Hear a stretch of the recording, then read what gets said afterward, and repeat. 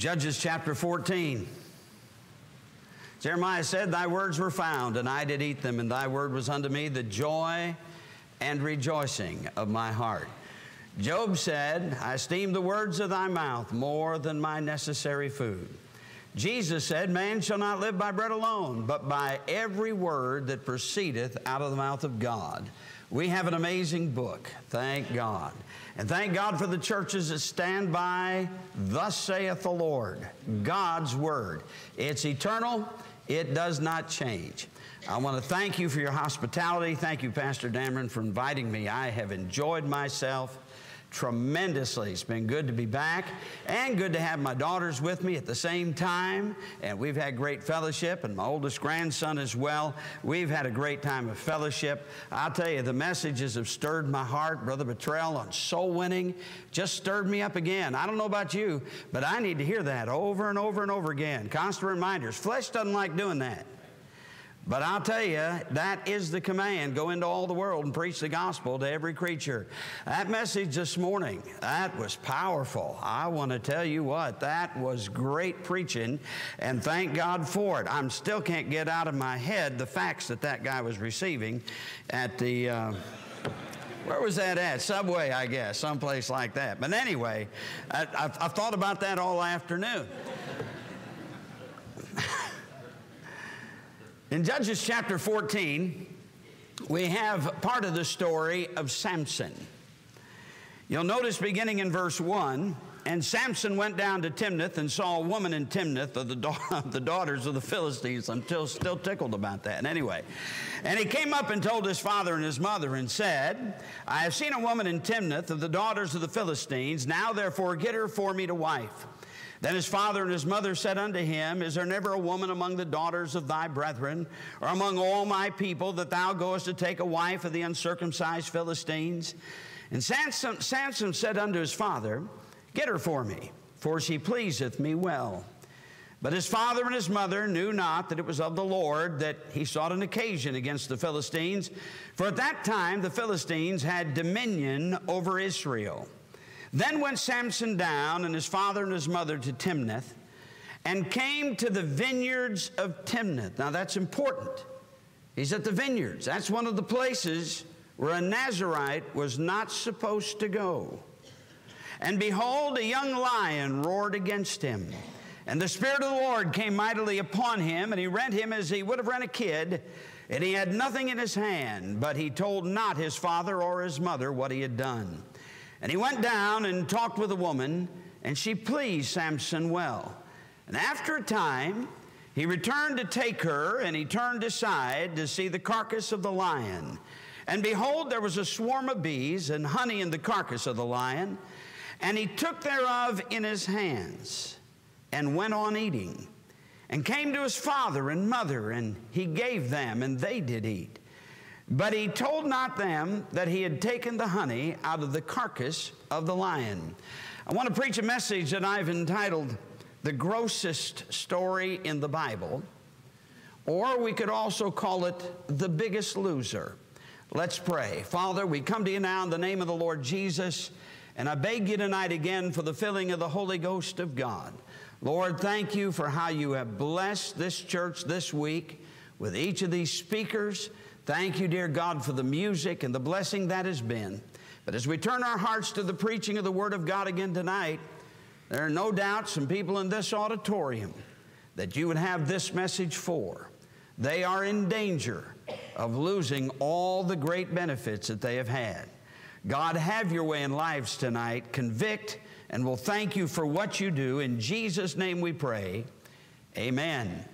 Now, I don't normally have a queasy stomach, but there are some things that really just kind of set me off. I remember on our first trip to Mexico, first mission trip to Mexico, we were in Saltillo, Mexico, first time there. And after a full day of working on a church building to try to get everything nice and right for the folks that were there, they cooked a goat in a pit. And we're standing around getting ready to eat. That smelled delicious, all of that. Well, one of the Mexican men came over to me, and he had a plate, and on that plate were two eyes. They were the goat's eyes. And the missionary said to me, now I don't trust missionaries very far, but the missionary said to me, now Brother Allison, they want to have you have these goat's eyes, and the reason is they give these goat's eyes to the honored guest. I looked down at those eyes, and they looked back at me, and I said, I'm not going to eat it. He said, but you've got to eat it. You'll offend them. I said, well, then they'll just have to be offended because I'm not going to eat it. If they came to my house and there was something I wanted them to eat but they wouldn't taste it, I wouldn't make them eat it. So he said, well, okay then, they'll give you the second best thing. And the Mexican man went over to the mouth of the goat, tore it out of his mouth, and put it on a plate for me. I said, I'm not eating that either. Just give me a tortilla and I'll be fine. When I was a young father, my daughter Kathy was up there to where she could talk and ask for things. I was drinking a Coca-Cola. Man, this goes back a lot of years. And she said, Daddy, can I have a drink? And I said, why, sure, you can have a drink. And I handed her my little bottle of Coca-Cola. And she took a drink and gave it back to me. And then I took a drink. And as I drank, I felt pieces going down my throat. I looked at the Coca-Cola, and there was cookie pieces floating around in there. And I learned a lesson that every dad has to learn. That whenever your child says, Daddy, can I have a drink? The first thing you do is you say, open your mouth, let me see. Is it clean? I don't like floaties. I'm sorry, that made me gag, and I did used to really like to drink Coca-Cola. But there are some things worse than that. We come to this story of Samson. Samson is a man that when most people think of him, why, he was the strongest man that ever lived. But when I think of Samson, I think of a big loser. Here is a man who had everything going for him. He was separated from the time that he was conceived to be a Nazarite, to be special in the service of God. Now, Nazarites had some things that they were not supposed to do. And you understand, there were Nazarites from birth, and there were also Nazarites by choice for just a select period of time. Now, Samson was to be one of those that was dedicated to the Lord from the very beginning, which meant they were not to have anything to do of the fruit of the vine. Nothing. Not the grape, not be in the vineyard, nothing. Not only that, they were not to touch anything that was dead. And as you know, they were not to cut their hair as a sign that they were totally set apart and separated unto God. Now, as Samson grew up, we find Samson in his life never making a spiritual statement. Even when it came time to die later on, and he's standing in the pavilion there of the Philistines, he said, Lord, avenge me of my 2 eyes. It was his sin that got him in the mess he was in, and he was just interested in vengeance instead of the glory of God. His story is a very disturbing story throughout. In this particular passage, we find him going down to Timnath, land of the Philistines, to find for himself a wife. That was a place where he had no business going to, of course. But on the way down there, he's in a vineyard. He had no business in there. A lion comes upon him, and this man, being strong as he was, slew the lion. Went on down to Timnath, and there he was finding for himself a wife. A couple days later, as he was coming back, he wondered about that body. Something about guys. You know, if gals are walking on the side of the road and they smell something rank, they go to the other side of the road. Guys, if they're walking down the road and they smell something, what is that? That's cool right there. Yeah, it's bloated and man, the maggots going in the eyes. That's cool. Come here and see this, George. Well, Samson was just like any other guy. He's got to look at it. And he goes over there. Now, this carcass has been rotting. Picture it on the side of the road, if you would. Some maggots going through the eyes and out the nose. Some flies buzzing or flying around. But he noticed a strange thing, something he'd probably never seen before. Some bees had made a honeycomb there in the carcass of the lion. Now picture this, if you would. This I cannot imagine. But he goes to the carcass of the lion, probably brushed aside a few maggots there, put his hand down into the carcass, got some honey. That's pretty good. I'll bet Mom and Dad like some of this. And he goes down and he gets some more and takes it home to his mom and dad. Now, of course, touching the dead body made him unclean. On top of that, giving the honey out of the dead body to his parents made his parents unclean as well. Now, he knew there were certain things that he was not to do, but he was like a lot of Christians. Hey, look how strong I am. I can handle it. I don't see what's wrong with it. Therefore, it must be all right. A few years ago, we had a man come by our church. His pastor brought him by so that we could meet him. His name was Del Wilkes. For those of you who may have been lost back in the 1990s, you would remember that name as the man who was the Patriot, a wrestler with the WWE or WWF or one of those W's anyway. But he was a very famous wrestler. He would have crowds of 20,000, 30,000 people in these big arenas cheering him on. From what I understand, he was a big deal. I don't know if you know this or not, but he was brought up in an independent Baptist home. As a matter of fact, it was down in Georgia. His parents were very close friends with Brother Sammy Allen and the camp meeting down in Resaca, Georgia. They knew Brother Allen well, all of that. Well, Del Wilkes was brought up all around that. Del Wilkes was an athlete.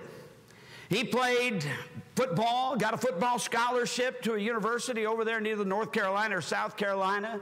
Understand he was an All-American, all of that, but he didn't make it into the pros, and so he turned to wrestling. And while he turned to wrestling, it wasn't long. He was away from everything that he had been brought up in. Of course, as you know, those wrestlers do get injuries from time to time, and they end up suffering some pains that are more than the type of aches and pains that we have as we get older, so that he would need prescription medication to dull the pain so he could continue to wrestle. Now, according to the testimony that he gave that night to our young people, he talked about all that he had, thousands of fans screaming and cheering his name, money rolling in. There wasn't anything that he desired that he could not get. But you know, there came a time when the doctor wouldn't write any more of the prescriptions, and so another wrestler showed him how he could write his own prescriptions. And then he got caught, and he went to jail. By the time that I met Del Wilkes, and as I said, he was back in an independent Baptist church now, 40-some years old. All those thousands upon thousands of dollars that he had made, all gone. He is now an ex-con. And at that time, I believe he was 42 years of age, or somewhere around there when I met him, living at home with his mother, and he had to be driven everywhere because he was not allowed to have a driver's license. You know, as I looked at that guy, and strapping guy, couldn't help but think of Samson, who had everything going for him, it would seem, just being brought up in the right place, hearing the right things to begin with, and like Samson, made a mess of all of it. Unfortunately, his story is repeated far too often in church homes. And what happened to Samson? Well, first of all, in the passage we see that he went someplace he had no business going. If you look in verse 1, it says, and Samson went down to Timnath and saw a woman of Timnath and the daughters of the Philistines. He had no business in Timnath. The heathen were there. The Philistines were there. The enemies of God were there. Young people, would you understand this? That there are places your parents do not want you to go because the enemies of God are there. You'll hear your God's name cursed. You'll hear everything about the Bible slandered. And they don't want you there because you have no business there. Here's Samson going where he never should have went. I doubt that he had any intention of ever being so filthy as to reach down into the carcass of a dead animal, a rotting carcass, and taking something out of it and just eating it with his hands. I doubt he ever would have thought that he would have ended up like that. But here he is, down at the Philistines, around their pagan religion, the unsaved girls that were there, no intention of ending up like he did, but he ended up there anyway. The Bible says in Ephesians 6:4 that we're to bring up our children in the nurture and admonition of the Lord. In Proverbs 22:6, train up a child in the way he should go. And when he is old, he will not depart from it. Now, listen, folks, God's given us some great promises. But please understand this. God never takes away anybody's free will. You're responsible for the decisions that you make. Well, Mom and Dad tried to keep me from having fun. Do you really think that your mom and dad sat down when they brought you home from the hospital? What do we think that this child will want to do in their life? They can't do it. We don't want them to have any fun. Do you really think that your parents did that? When your parents say don't go there, they have a reason. There's nobody on the planet that loves you as much as they do. You can trust them. They've taken care of you. They've raised you. You get in the wrong place, and some things that you were warned about start looking pretty good. He saw a woman there, the daughter of the Philistines. Of course, I look at Eve. I wonder what she's doing even hanging around the tree of the knowledge of good and evil. That was the one tree she wasn't to eat from, not at all. But the Bible says Eve saw the fruit. David, at a time when kings went forth to battle, wasn't in battle. Instead, he's in the palace, and the palace would not normally be a bad place or a sinful place for him to be at, but it wasn't the place where he was supposed to be at right then. Right. And he saw Bathsheba. You know, the Bible says we're to let our eyes look right on. In Proverbs chapter 4, after saying, keep thy heart with all diligence, for out of it are the issues of life. And then he says, put away from you a froward mouth. The next thing is, you've got to be careful what your eyes are going to see. Let me tell you something, folks. There are places on the TV your eyes don't have any business seeing. There are places on the internet your eyes don't have any business seeing. There's a lot of things we have no business looking at. Psalmist said, I will set no wicked thing before mine eyes. When I was pastoring in Tennessee Ridge, Tennessee, there was an area pastor, Methodist church, that was having Francis Schaeffer's video series on How Shall We Then Live. He asked me if I'd like to come over. So I thought, well, okay, I'll go over and find out what it has to say. I went over there, and the night I was there, Francis Schaeffer was covering the Renaissance. And of course, covering the Renaissance, they started showing pictures. I'm sorry, the pictures they drew, I don't care who did it. I don't care if Michelangelo did it. I don't care if Rembrandt did it. But there are nudes on that thing. That's pornography. And so when that showed up on the screen, I walked out. He called me the next day. He said, Pastor Allison, why did you leave? I said, man, you were showing pornography right there in your church. He said, did you lust? I said, listen to me, I'm a man. What are you? Where did we ever get this idea that it's all right for us to see things that God says we have no business looking at? Lot vexed his righteous soul from day to day. And you read 2 Peter chapter 2, and I'm glad God put that in the Bible, because if we didn't have 2 Peter chapter 2, there's no way we'd come to the conclusion that Lot was a saved man. But he vexed his righteous soul from day to day by seeing and hearing day after day, day after day, day after day. And you're not going to bring it into your home and pipe it in there, whether it's morning, evening, late at night, 2 o'clock in the morning. We had a revival a couple of years ago, and the evangelist was preaching away. I mean, he got to preaching and preaching hard. He said, by the way, ladies, if your husband's getting up at 2 o'clock in the morning and getting on the internet night after night, he's into pornography. As soon as he said it, it got quiet. You could hear a pin drop. And he just went right on preaching, but a whole lot of folks had just stopped right there and were thinking. A lot of people get up at 2 o'clock, 3 o'clock in the morning and get on the internet night after night. Why? Right. Why? Now, you say, well, there's some good things. I think Wikipedia was mentioned the other day, the bastion of truth, or maybe this morning.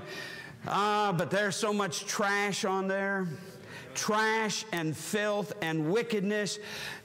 TV's been bad enough for the many decades that it's been around, but since Al Gore invented the internet,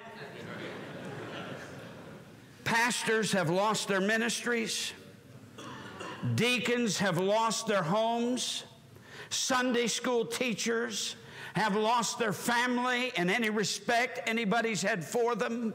I want to tell you, the internet has destroyed more Christian homes, more Christian testimonies than any other tool I believe the devil has used from the time of creation to today.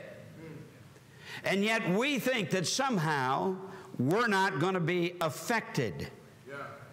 People are vexing their righteous soul every day, and they're not taking heed. You say, well, I'm an adult. Isn't that interesting how they label adult? You'd get the idea, if you had come from another planet and was just learning English, that when you saw the word adult, you know, that's got to be a dirty word. Adult entertainment, what does that mean? Adult humor, what does that mean? You get the idea, if it's adult, it's filthy. I got news for you. Adult, you don't have any more business listening to it, watching it, seeing it than your children have. It's not adult, it's just wicked.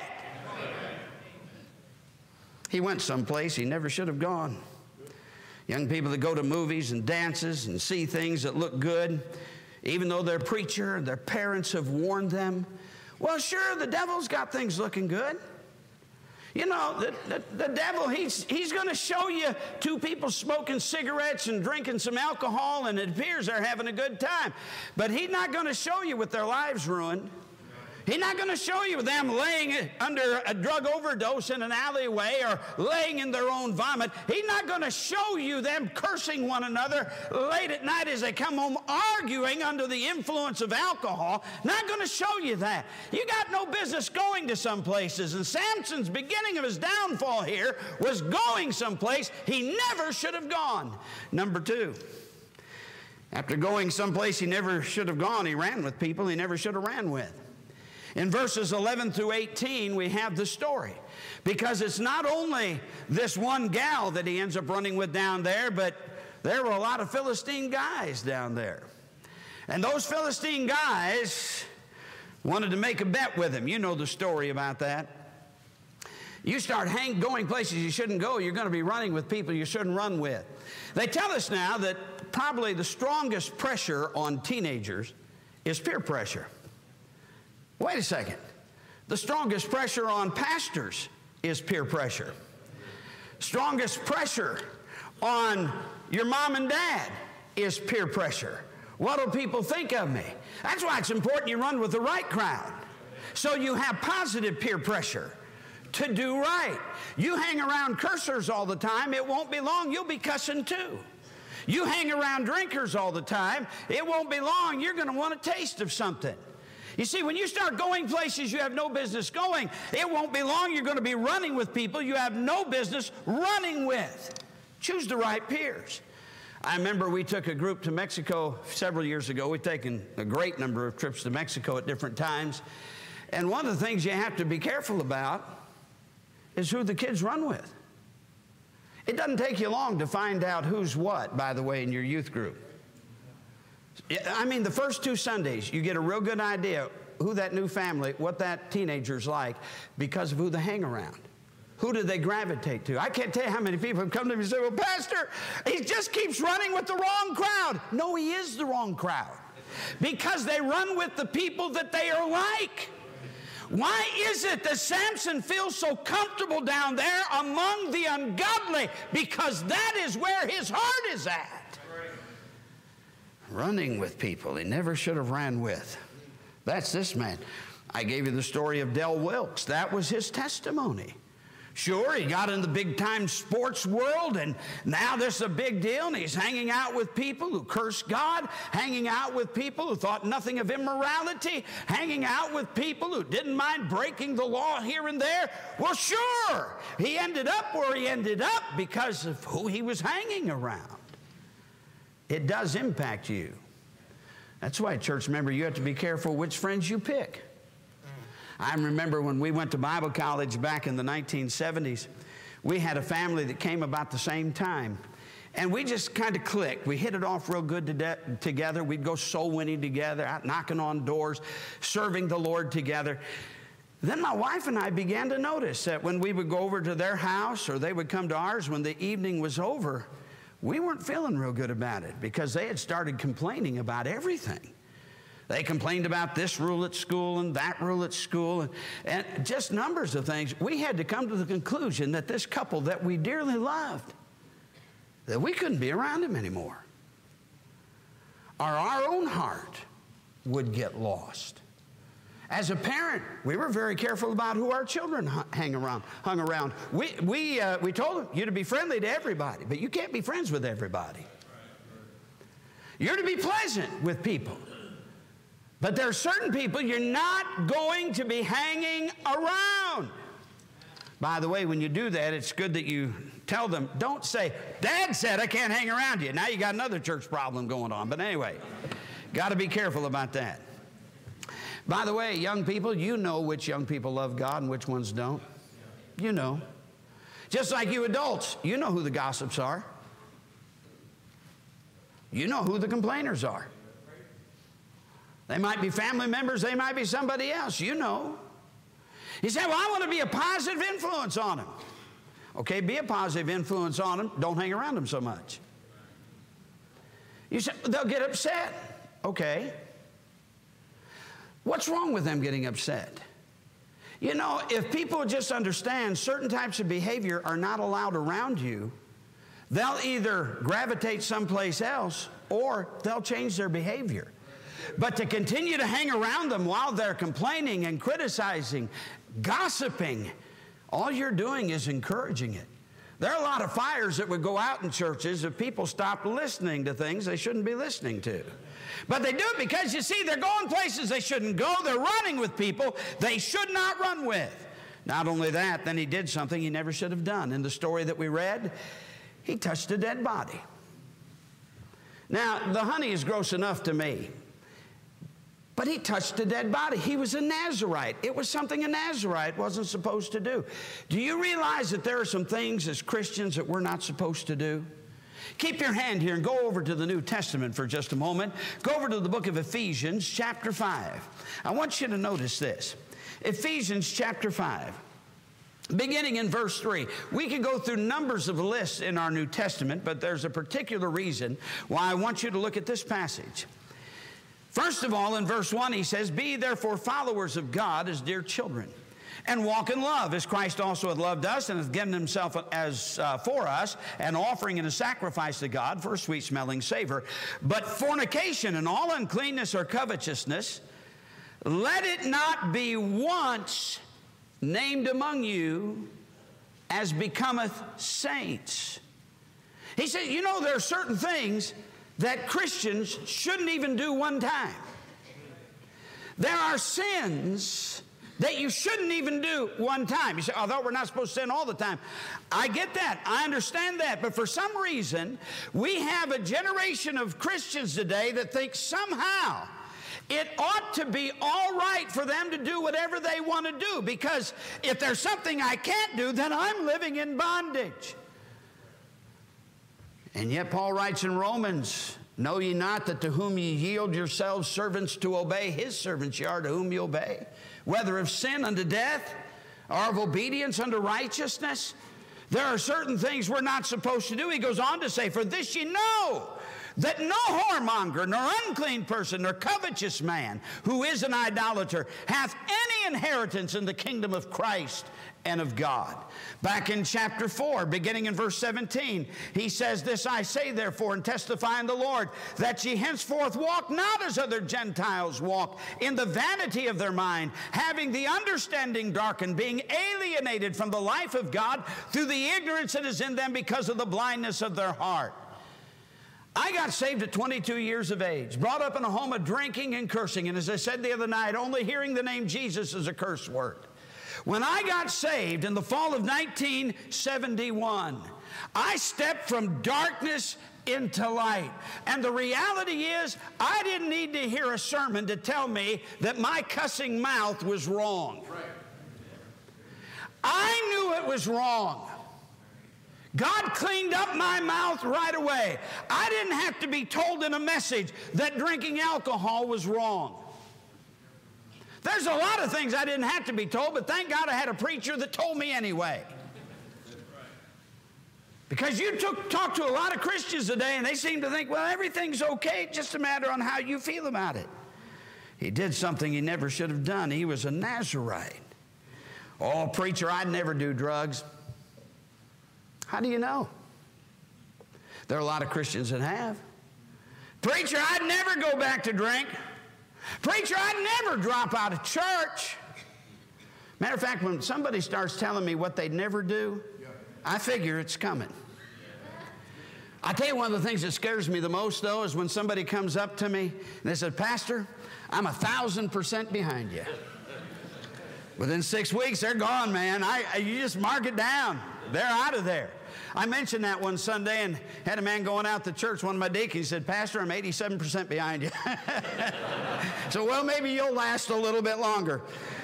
Problem is, he's gone now too. But Galatians chapter 6, verses 7 and 8, be not deceived, God is not mocked. Whatsoever a man soweth, that shall he also reap.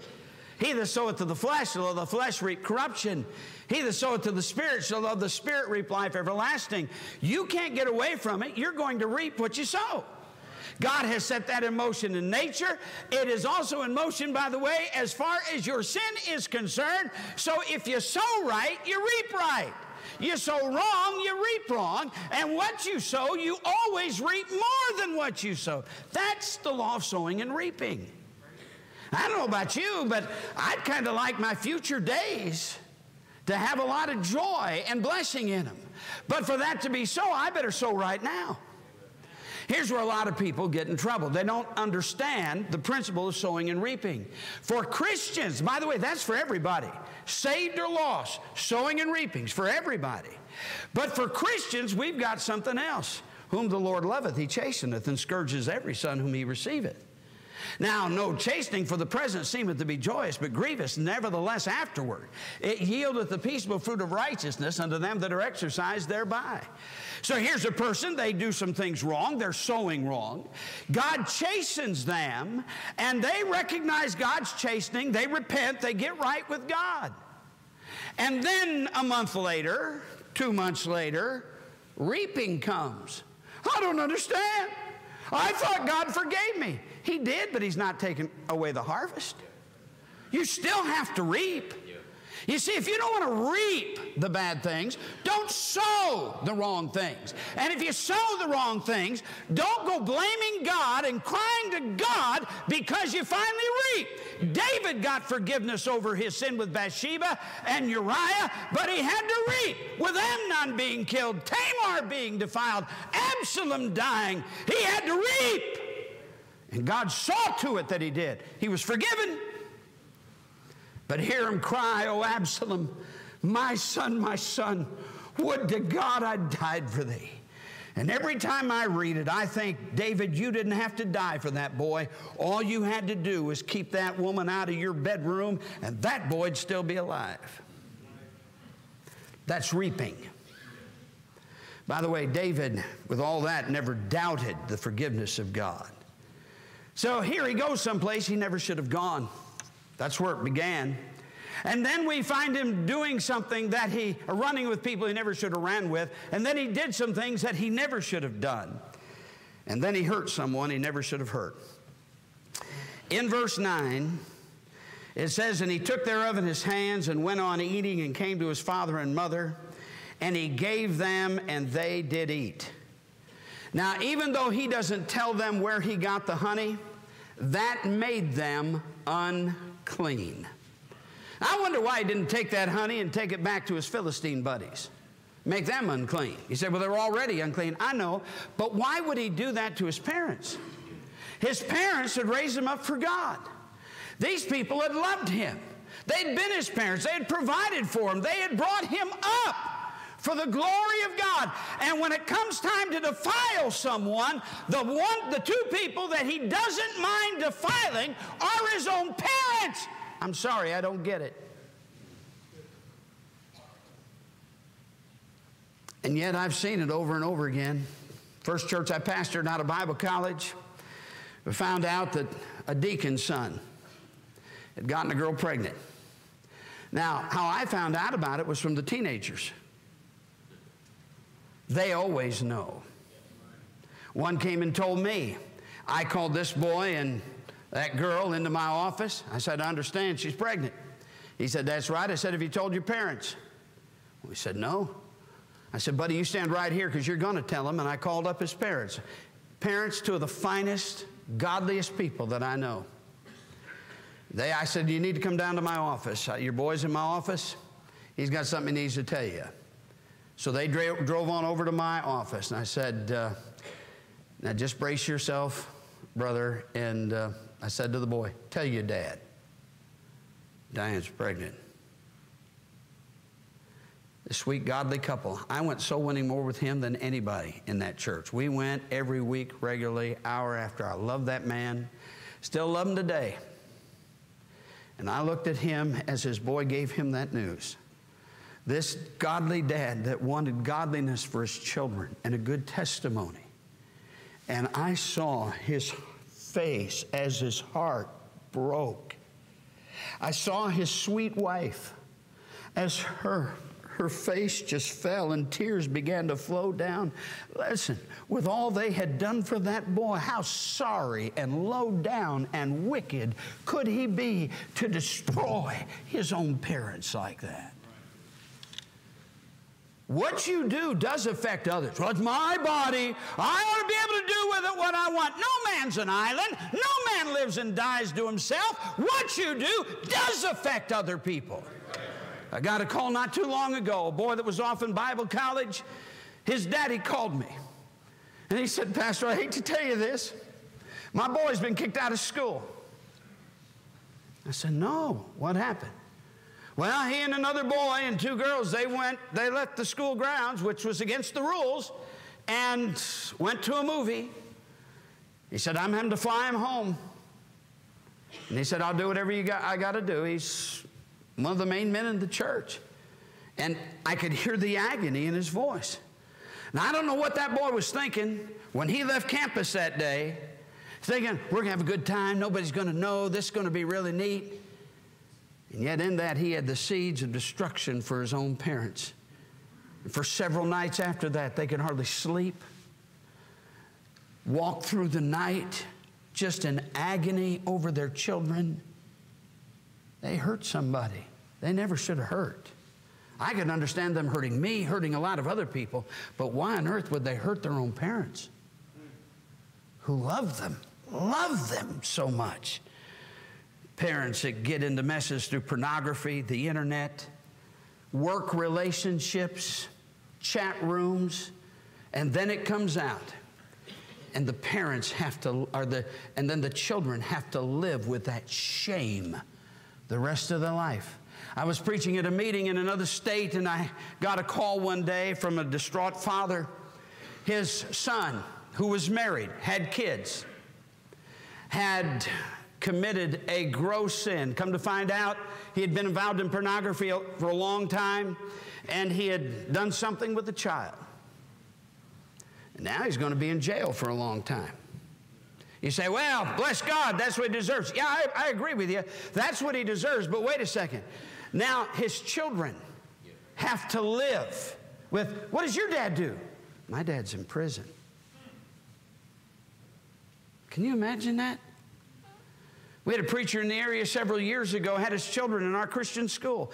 4 of the most precious little girls you ever saw. He ended up committing immorality with his secretary. And we did all we could to get them separated, get things right and all of that. But wait a second. I remember going into the kindergarten room where his precious little girl was at. That next day, I don't know how much she knew at that time, but she knew this. She looked up at me, and with tears rolling down her face, she said, Pastor Allison, I'm not a PK anymore. Man, I just had to go out of the room and just cry.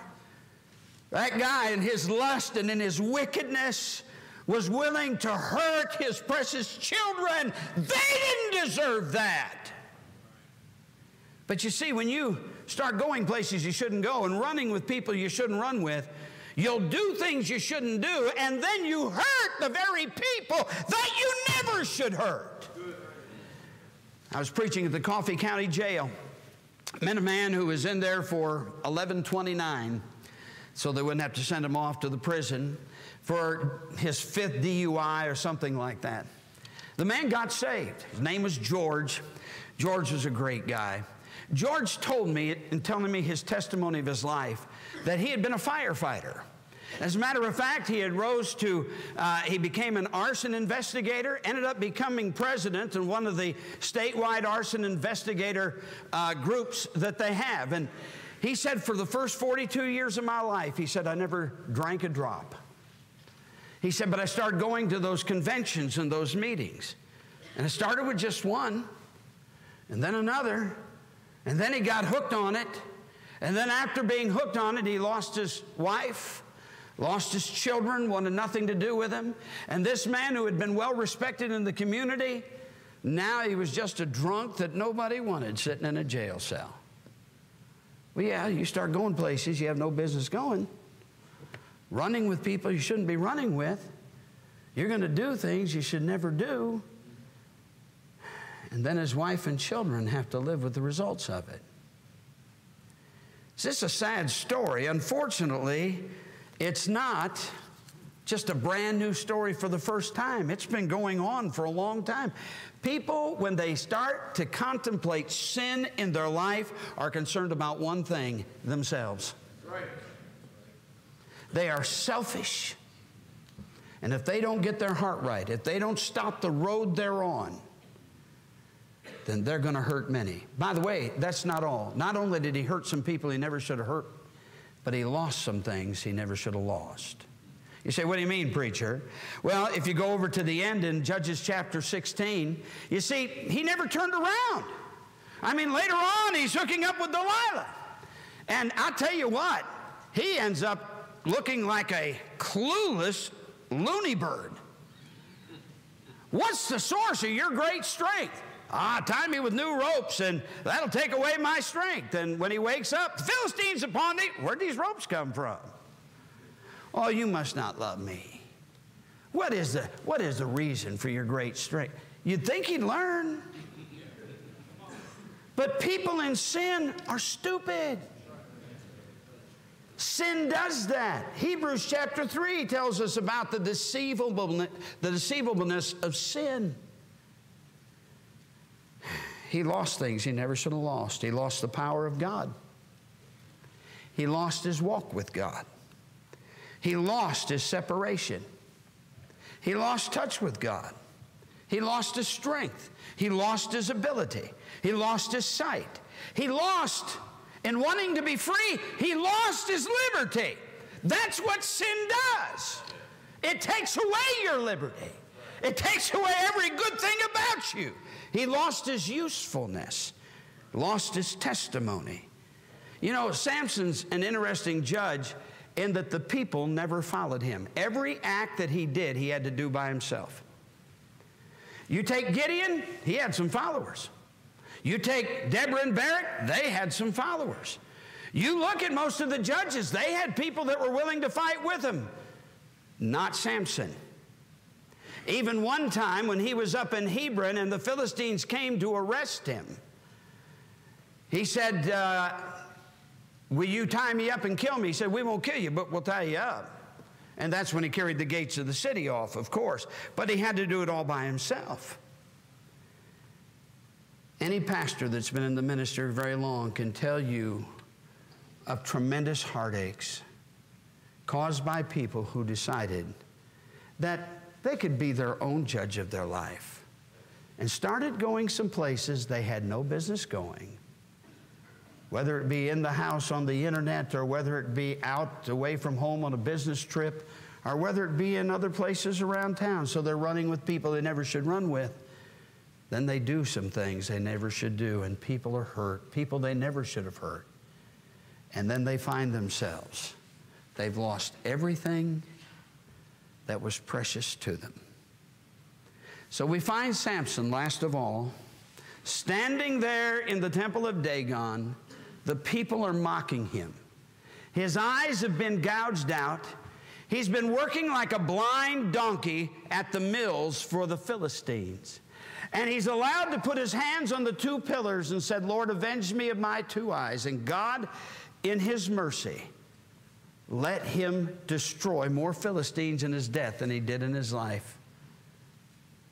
But he died too, because the wages of sin is death.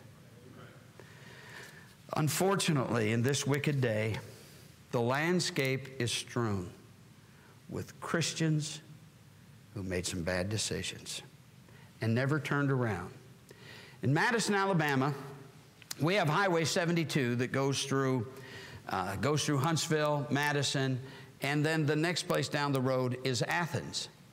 I've said this many times to people. You know, if I see you driving down 72 headed west, I know this. I know if you stay on that road, you're going to end up in Athens. That's where it goes.